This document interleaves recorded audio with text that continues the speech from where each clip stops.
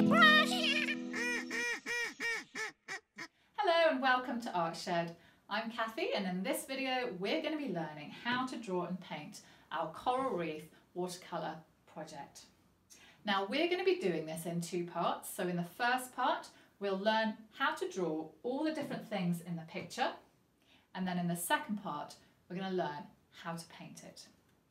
So for this first part you're going to need some ordinary paper to practice on, a pencil, probably a rubber, and I want to tell you a couple of other things that I'll be using in this video so that you can get those things ready if you want to.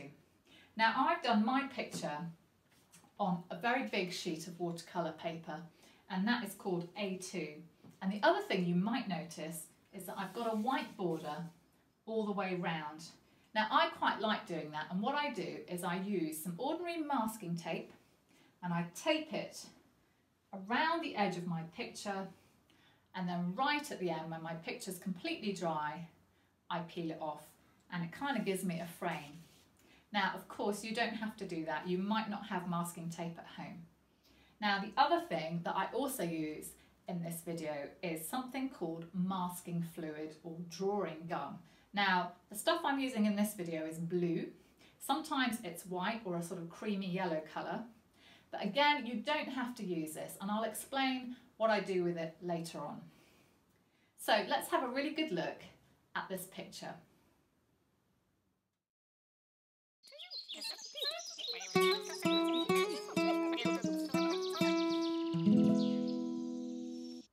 So here we go, let's have a good look. So we've got our fisherman out. He's having quite a good day. I think he's caught some fish there, although I think these guys are trying to hang on to stop him being caught.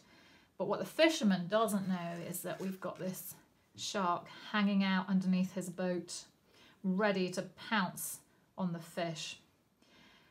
Now we've got a happy scene here. We've got our clownfish over here. We've got an angelfish here, a crab and a sleepy turtle in a cave, and then lots of plant life. So what we're going to be doing is we're going to be learning how to draw all these different shapes. And what we're going to do is we're going to create, so if I show you here, two sheets of what I call ingredients for our picture. So you can see here that I've got a shark, an angelfish, clownfish, crab. So I'm going to show you how to do those. And then on here I've got my plants and rocks. So actually I haven't used loads and loads of different things, just to keep it reasonably simple, and I've just put them, so you can probably see I've just put them in different places. So like I've actually got 3 of those here. So what we'll do is maybe if you can get, if you've got some A3 paper ready, that would be quite good, a pencil and a rubber. And if you can create yourself some sheets like this, that would be great, because when we come to draw our picture, you'll then have lots of ideas for your picture. So I'm going to start with the plants, and what I'm going to do, because you can print these off at home if you've bought this tutorial, I'm going to draw them one by one, so at least you can watch how I do it. So if you get stuck drawing them, you can just find this bit in the video where I draw them for you. So here we go.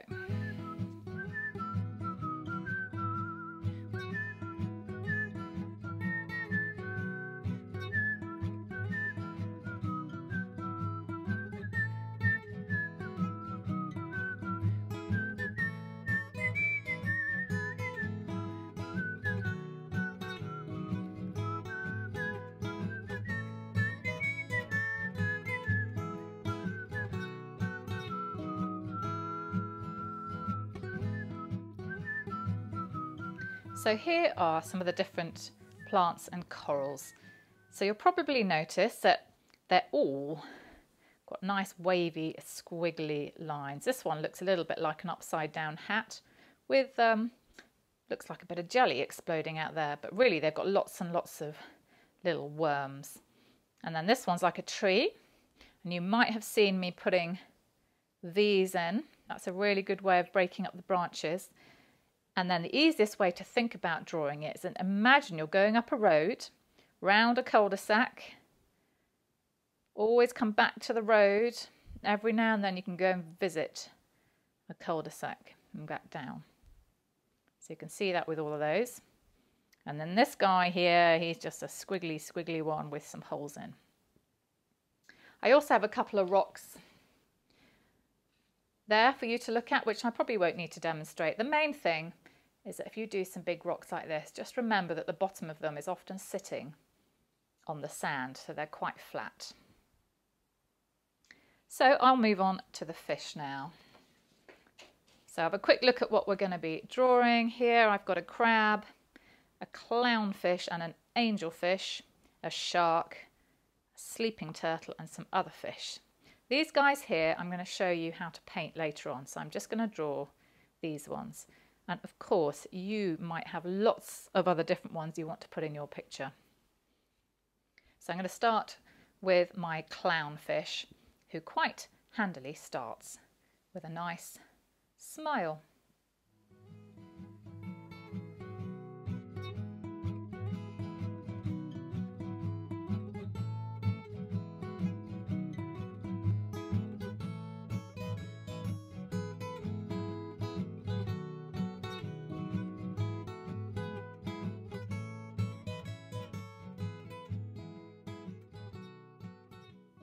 So there's my clownfish and there's my crab. I think my crab looks like he starts with a burger box there, so that's quite a nice shape to think about.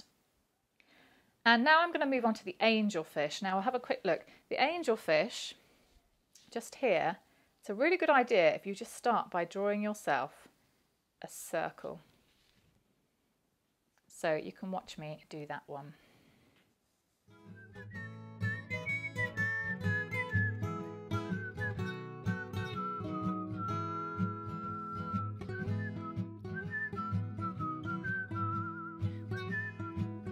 So there's my angelfish.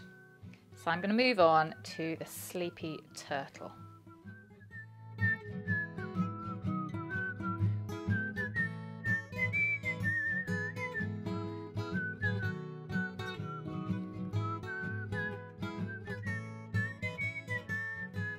So here's my sleeping turtle, and the shapes on his shell are kind of like hexagons, but obviously you could do spots or stripes or even keep it plain. So the last one to do is our shark, if you want a shark in your picture. So he's got a nice smooth bullet shape. So to do that, what we're going to do is we're going to do a very light, very shallow rainbow shape going over like this. And then when I get to the end, I'm just going to curve in a bit. And that's kind of like the end of his nose. So once I'm happy with that, I'm going to go round. There we go. And then the bottom of his body is a very similar line. So again, I'm kind of stroking the paper because it can be hard in one go to get a nice smooth line. There we go. And then just here, I am going to imagine his mouth going in and coming back out again. And I'm going to put all those teeth in that bit there. So I might give him an eye just here. And then let's put on his tail. So that top bit of his tail is slightly bigger than the bottom of his tail. There we go. And then he's got that fin that we all know from a shark. And that's at the top here.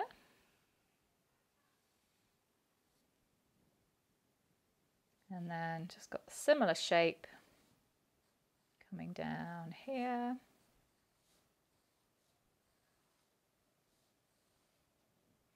And another one here.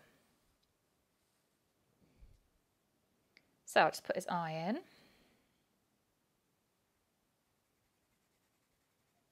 They've got tiny eyes, but this guy's quite big. And then here's menacing teeth. They've got so many teeth, sharks. So obviously I'm just drawing a few. Okay, there he is. So that's my fish, and so we've done the fish and the plants. So have a practice at those. And now I'm going to show you how I put all these different shapes into my picture.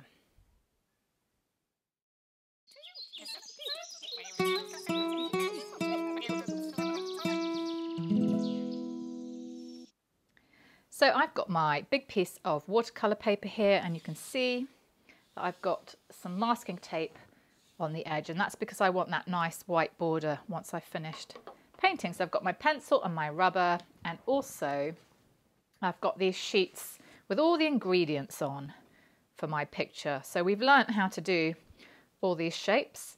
So this will be good to remind me what sort of things I can put in my picture. So I'm going to put those up here. So let's remind ourselves of what we are trying to draw.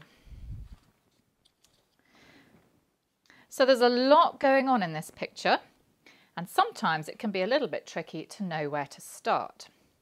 So we've learnt all the different shapes, but how do we put them together? Well, the important thing is that you've got to think in layers and things overlapping each other. So the very first thing you want to draw is whatever is going to be right at the front of your picture.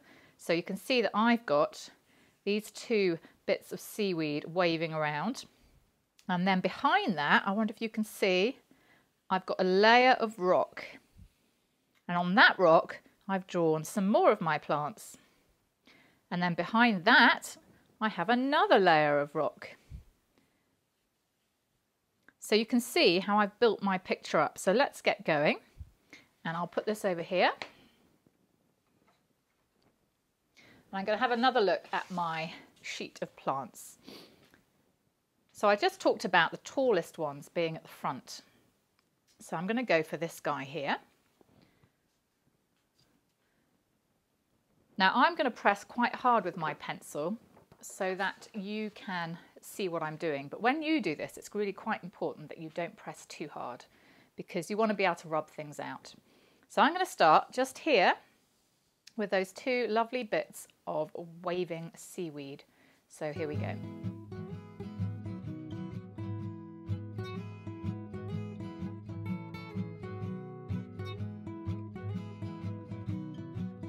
So that is my tallest plants sitting right at the front. So now I'm going to think of what's going to go behind it. So I'm going to do a layer of rock. So I'm going to start at about here, because over here I wanted to have a cave, if you remember, where my sleepy turtle was sitting, or sleeping rather. So I'm going to go up here.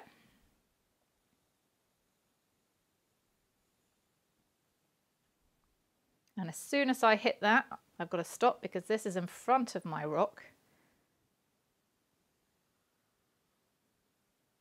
Okay, so now I've got another surface to put some different plants on.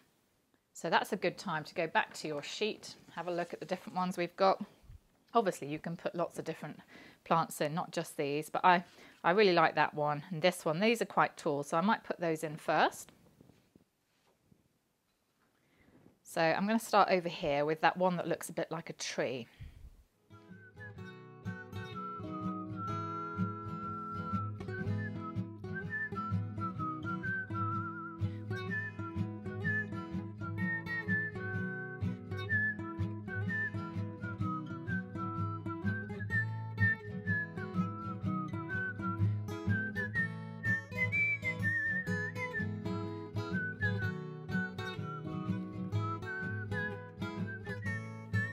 So I've put my first layer of rock in, and so now I'm ready to do the one behind. Now you might remember I had a cave here. So I'm just going to put a couple more rocks in just here, or giant pebbles.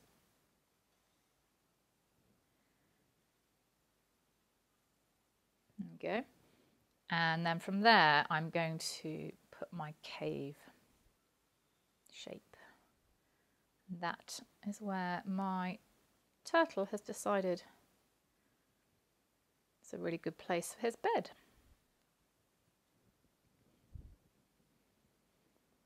So I'll draw him in later. So I'm now going to do that line that's going to go behind all these things.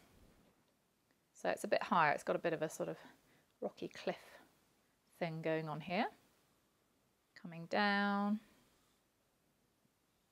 And remember, if you hit any of the plants you've already drawn, you need to make sure you don't draw over them.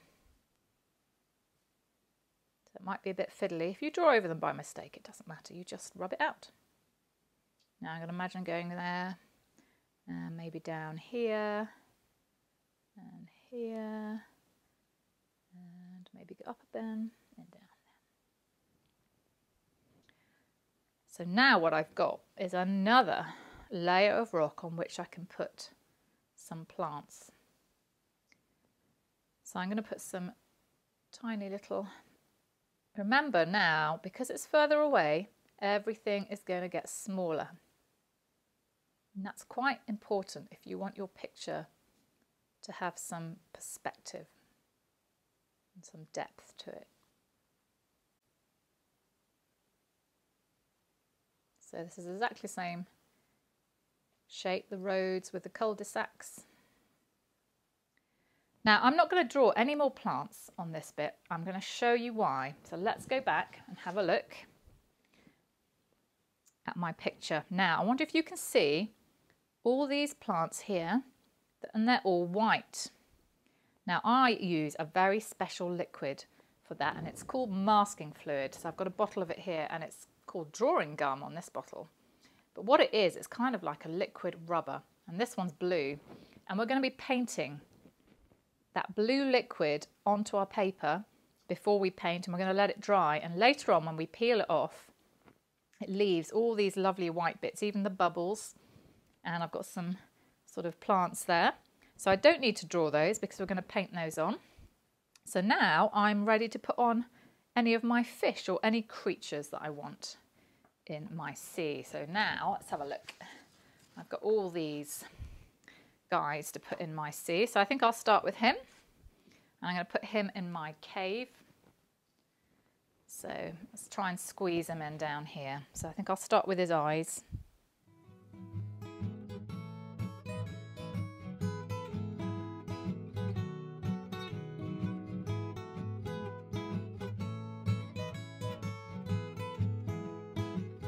So I've done my sleepy turtle, and I think I'll move on to my crab. I might put him over here actually. There's a nice lot of space here.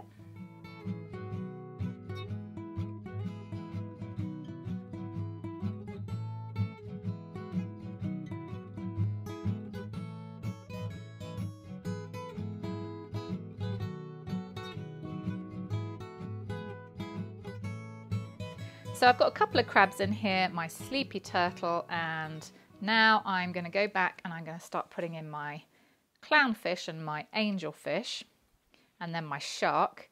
Now you see these little fellas, if I have another look at this picture, what you'll notice is that these are all blue, and I haven't drawn them, I've just painted them in with paint. So later on I'll show you exactly how to do that. So at the moment all I'm going to do is draw the bigger fish.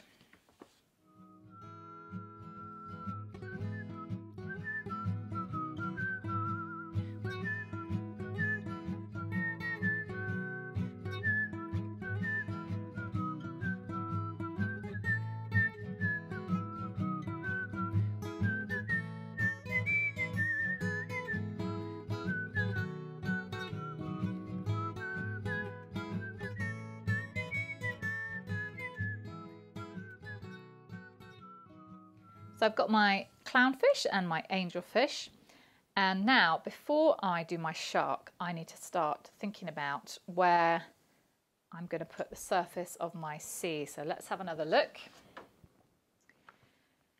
So we've got a little bit of sky, and I wonder if you can see I've done a kind of curved mark because I want it to look like the boat is bobbing around in the trough of a wave. So there the waves going up. You can keep yours in a straight line or make it even more wavy. Totally up to you. So I'm going to start about here. And I'm going to go along. Now you can do this in little lines like this.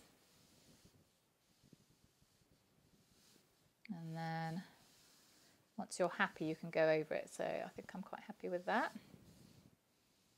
Doesn't need to be a really strong line because you're going to paint it later. Okay, that will do. And so I'm going to put my boat in just here, and then I know where I'm going to put my shark in. So to do my boat, what I found easiest is just putting a piece of wood right at the front of the boat that holds all the boat together and putting that in first. So it's like a plank of wood, there's the top, and then it comes down under the water to a bit of a point. And then from here I'm going to build my boat up. So I'm going to do the sides, which are going to be curved like this, because we're only seeing the front of this boat. And then I'm going to give that plank of wood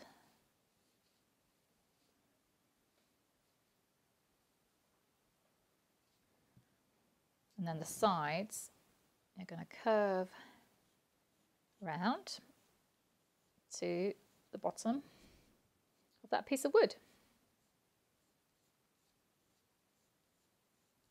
Now I've got a kind of large rowing boat, but you might have a different type of boat. Might bring that plank out a bit. And then I'm going to put a mast just in case he has a sail that he wants to put up. And then this is made of big planks of wood, so I'm just going to put those lines in. Try and keep it the same on the other side.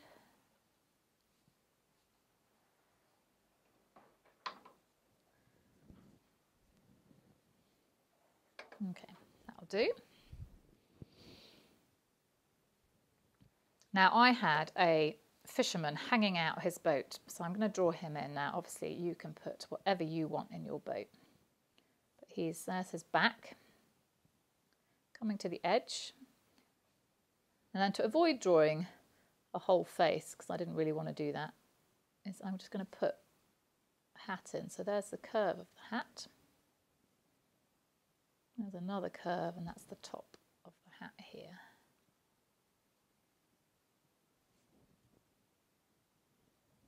Now I don't have to worry too much about his face. And then he's got an arm hanging out over the water, and the other one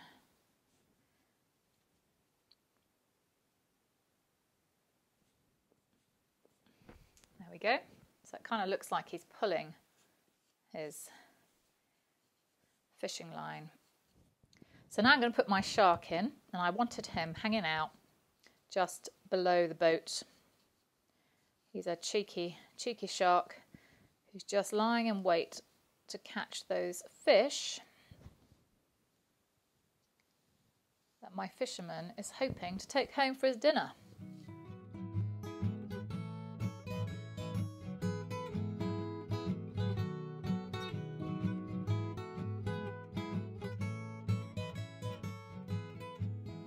Okay, so there he is, ready to pounce on those fish.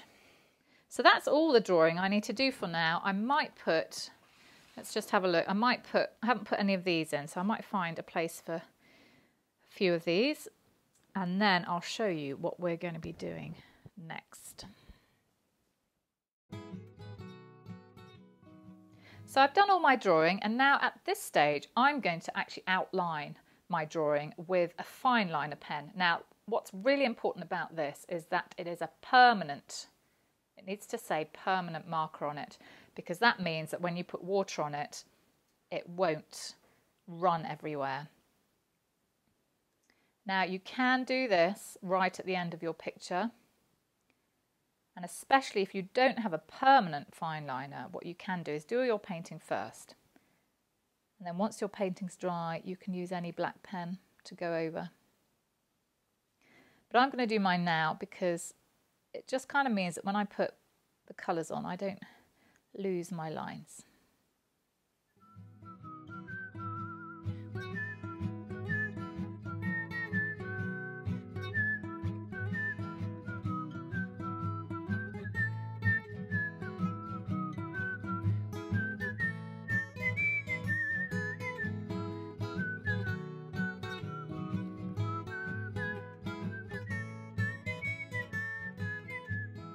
So I've outlined everything that's in the foreground. I'm not going to outline my shark because he's in the distance. And also with my boat, what I'm going to do is outline the top of it, but not the bit that's in the water, because I want that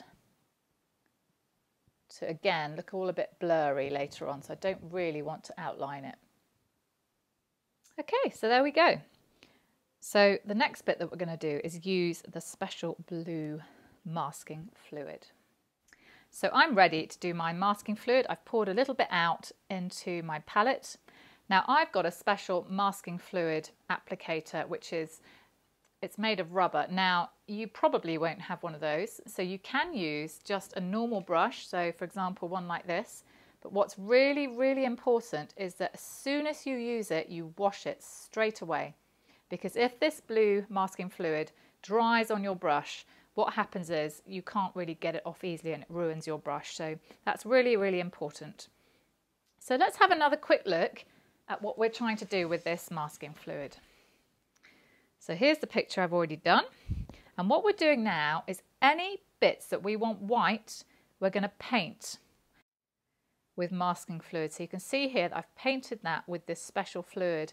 I've put any little bits on my fish, maybe their eyes, and anything. So all my little plants, I've gone and put a little bit on the top because I want some little sparkly reflections in the water. So you can watch where I put my masking fluid and then decide where you want to put yours. So I'm going to start down here. And what I'm going to do is make these little, I don't know what they're called, but they're those things that are on rocks that are really furry. So they're like little circles. I think like those things that you see if you watch Finding Nemo. I think they live in things a bit more like this, but they've got lots and lots of little wormy shapes. So I'm going to put those in places. Make sure you put this liquid on quite thick, because if it's really, really thin, it's going to be quite tricky to get off. So I might have a few bits coming out the bottom. And I'm going to go around the eyes of my, you can cover in the whole eye if you want it to stay white. I might do a little line on the top, so that's going to act later on as a kind of reflection. So if you imagine that the light is coming down through the water and it's hitting the tops of all these plants.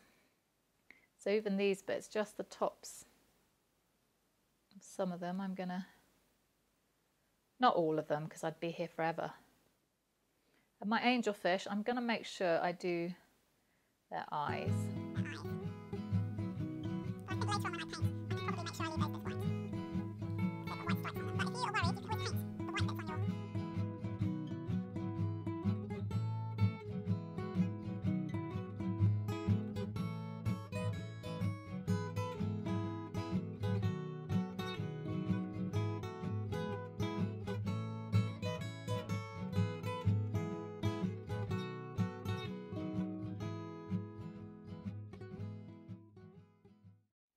So you can see I've put quite a lot of masking fluid on mine. I've done lots of little plants and put highlights on the tops of some of my coral.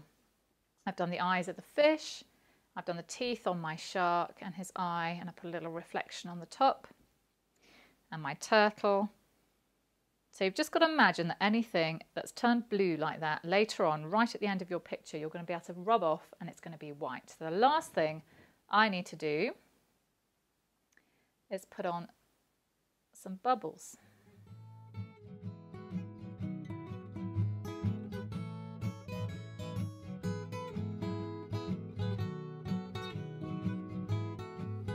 So there's my masking fluid done, and it's really, really important that you wait for it to completely dry before you start the painting. So this is a good time to have a break.